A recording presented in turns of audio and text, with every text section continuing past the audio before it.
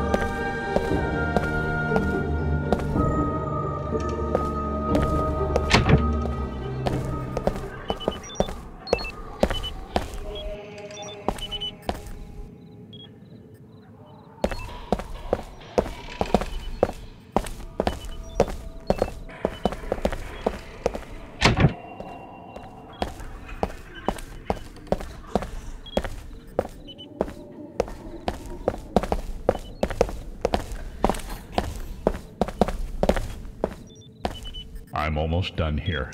How do you feel tonight? This house and the grounds should be a perfect catalyst to awaken your abilities. This place gives me the creeps, but I don't feel any distinct type of energy. I'm very worried about it, Anya. We're potentially using up what's left of our good reputation as scientific investigators of the occult. How is it possible that your senses haven't reacted to a place like this?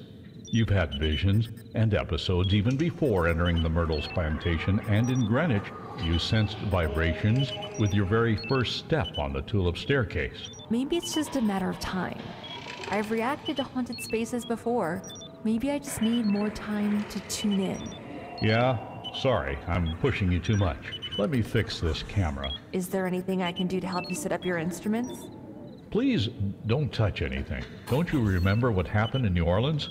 Don't want your power messing with the instruments again.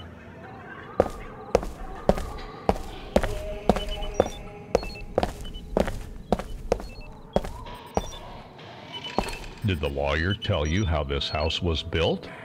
He didn't tell me too much about the house.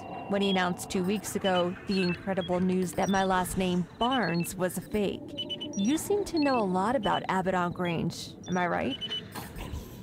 You're an... Abaddon Grange was constructed from the bricks and stonework of other structures? Why? I mean, what kind of structures?